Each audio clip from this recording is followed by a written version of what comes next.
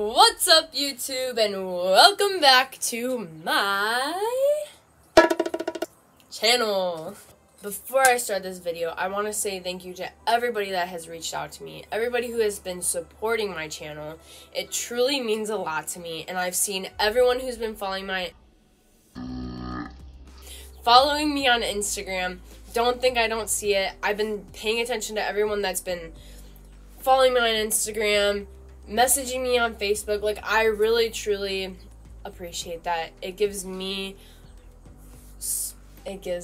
makes me so happy to see that I am giving good feedback to everybody and everyone's enjoying these videos.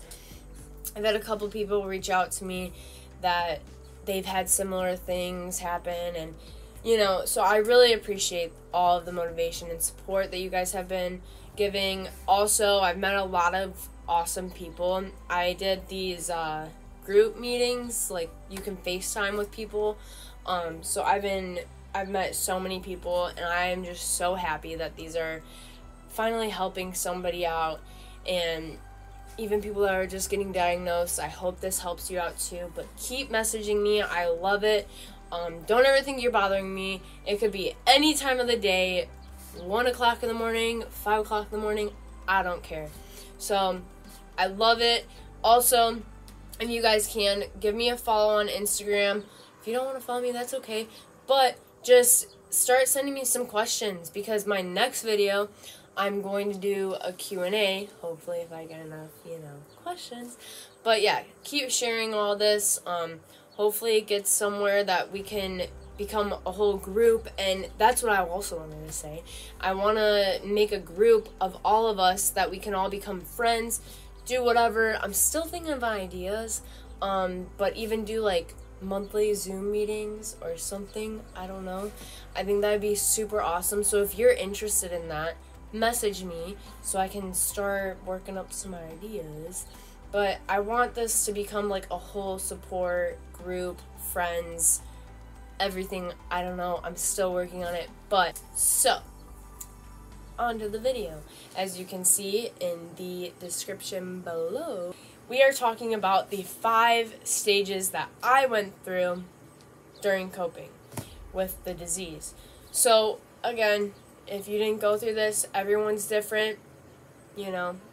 Don't think that you're going to go through the things that I went through. Everyone's different, okay? So, let's get started. The first one that I'm talking about, the 5 that I'm talking about are denial, anger, bargaining, depression, acceptance. So I found out about all these, I don't know how, but it just came up of like the stages of coping while grieving. But it's kind of crazy that these are a thing, because they kind of relate to me so much. I mean, one of them I didn't really go through, but I went through all these. I'm like, wow, this is a thing, and I didn't know that people went through this. You know what I mean? So, like, there's stages, and you guys probably know about this, but I didn't. So, yeah. So, let's start off with the denial. So, when I was first diagnosed, I did go through denial, which didn't last super long. It lasted about maybe a few months, I guess. But it was just the first of the diagnosis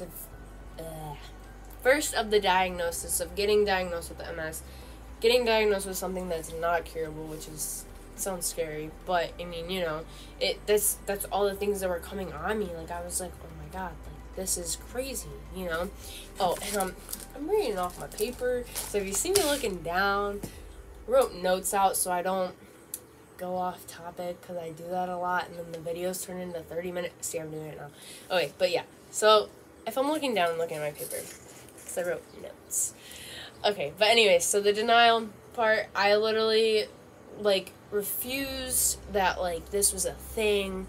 I didn't believe it. I thought maybe there's something else that's happening, like, when you, all the time when I had surgery on my shoulder, like, there's things that are probably gonna fix this, like, it's definitely not MS, like, I'm fine, I chose not to believe it yet.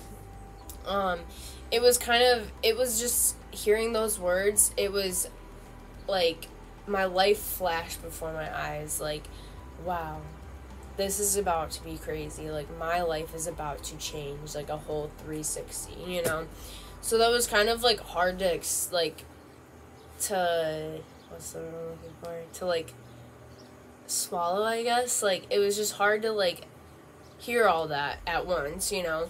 And it was just like kind of like a state of shock for a little bit. Like, I was very like, okay, wow, now what? You know?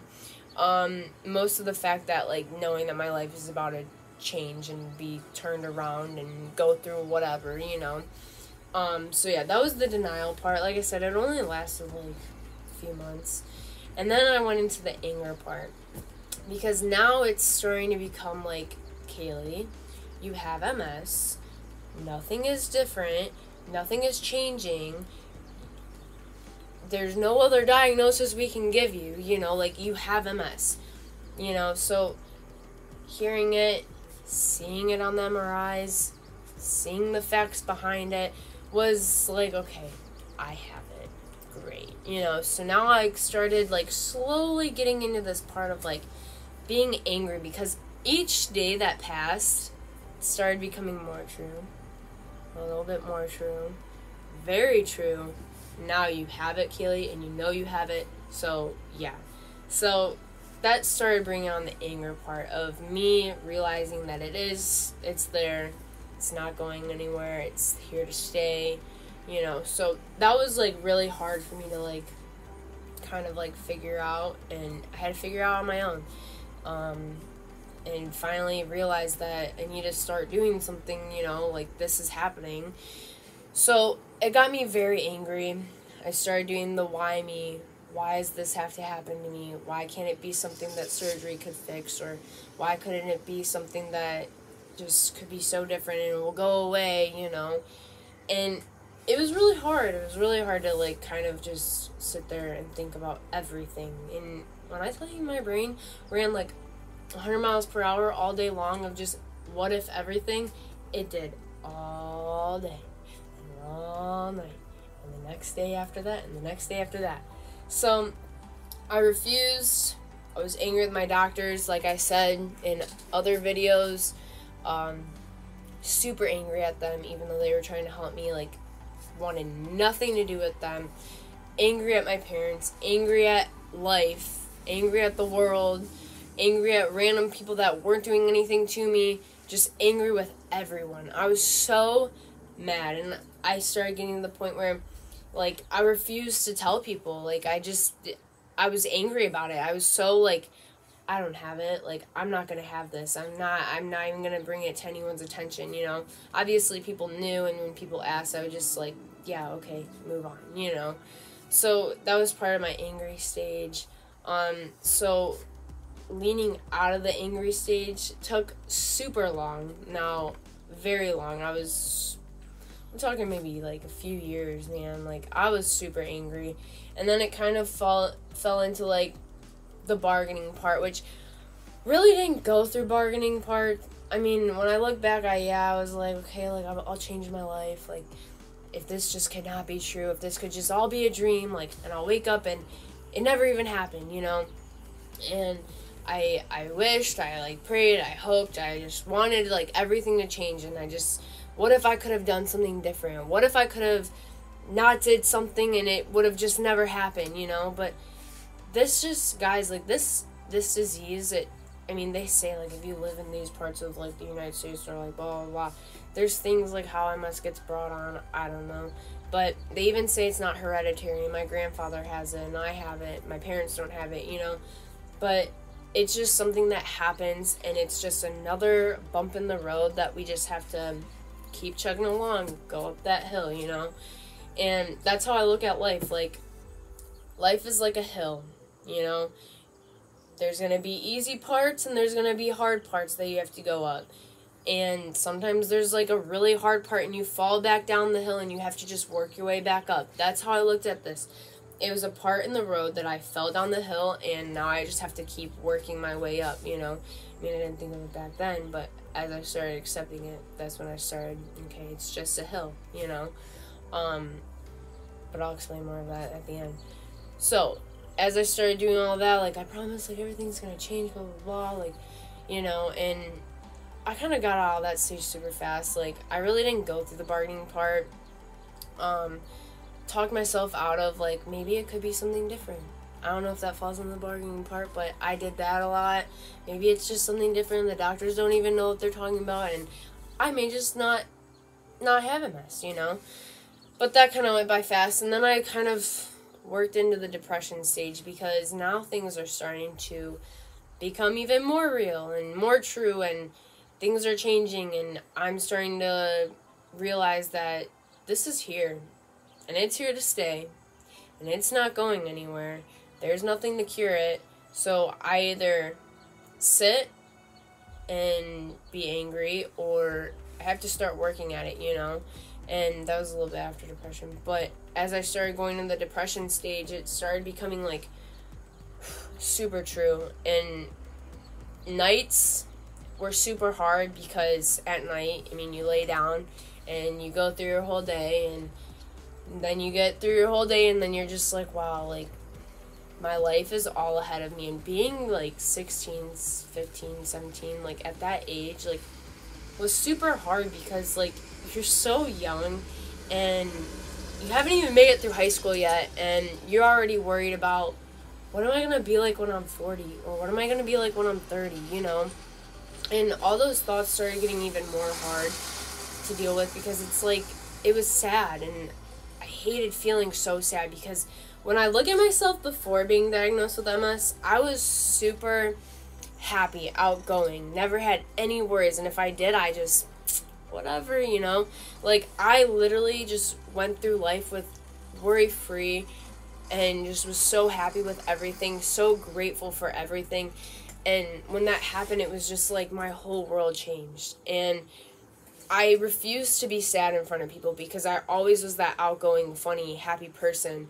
And that's where, like, my depression part was, like, you should never hide that you are sad, or that you need someone to talk to, but you won't. Because I did that, and honestly, I'm different. Like, I'm okay with that, because I had my close friends and close family members that I would talk to, and that was my venting session, and then I'd go on with life, you know? But some people, like, if you are going through something, you need to reach out to somebody. It helps, even if you don't think it does. Always reach out to somebody. But back to story. I kept it behind doors. I was super sad. I was upset with the whole fact that I have MS, and now what's going to happen to my life, you know? But, like, outside of all that, I was always, like, trying to, like, be there for everyone, put everyone first, put others' feelings first, put others' problems before mine, you know? And I was always just that person. And it kind of, like, I'll never forget when I was at this MS walk, people started recognizing me, because obviously, yeah, I was super young, being diagnosed at the Mellon Center, and I was at this MS walk, and people even noticed me, like, oh my God, like, I just wanted to say I've seen you in treatments, and you're so funny, like, you make my treatments so much better. And hearing that I'm making somebody else's day better made me feel like, okay, at least they're happy, you know what I mean? At least I'm making them happy, because I feel like I am super strong, mentally and personality-wise. Like, I was able to do that, you know? But I was still super sad, and I was happy to just be there for somebody and be like, you know what, at least I'm, like, even though treatment sucked sometimes, but I did have fun with the people my nurses were awesome, and the people that were in there were super nice, so I was happy to be there for people, you know? And I feel like I've always been that type of person. And leading up to that, I mean, obviously, before I get to that, then also that played a big part of the depression was, my most scariest thing was, like, your brain is, like, besides your heart, which keeps you alive, but your brain is literally, like, something that functions your whole body. And seeing on MRIs that there is something on my brain, like those lesions, scared the crap out of me. I don't know if it scares you guys as much, but it scared the crap out of me, because like knowing something that's on my brain scared me. And it was kind of hard also, because it made me also fell into depression, because I was super upset, like, why does it have to be on my brain, you know? Like, it just sucked. Like, the depression stage sucked, because everyone thought I was fine, but I was really fighting inside, like, fighting to get through this, fighting to just be happy. I feel like I wanted to be happy, but like in the back of my head, it was always like, you have MS. Stop being happy. You know what I mean? That's what I felt like. And after all of that, the fake smiles and all that kind of stuff, I started slowly, which also before I end, that I was still super negative during the depression spot. It got worse as like time went on, but following of this year, literally like I said in previous videos, a few months ago maybe, no, not a few months ago, like beginning of 2021, I think it was, yeah, beginning of 2021 is when I kind of started like, okay, I need to either stay here being sad and upset and hating everything, being this sad person, or start being a motivational person. Start looking at the good things. I mean, when I say good things, you're probably like, what the heck is good about having MS? Let me know.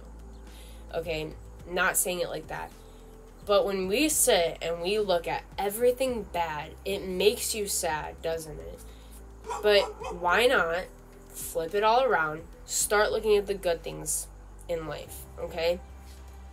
It could have been worse. I have a roof over my head. I started naming everything good in my life, you know? Things could be worse, and I started becoming more grateful, a lot more grateful for everything, and being grateful that it's just MS, and now it's my time to turn my life around, start being positive. I started literally every time I wanted to say something negative, held it in. Hardest thing ever, which when you're negative for so long, and seeing something that you want to be like negative about, no, turn it around, said something positive. And that's where I started also putting myself first, putting my problems first, my feelings first. Everything that I was going through, I put it first. And that's where I started started accepting that I have MS. It isn't going anywhere, and that's okay. And it's not curable, which is also okay because I can fight it.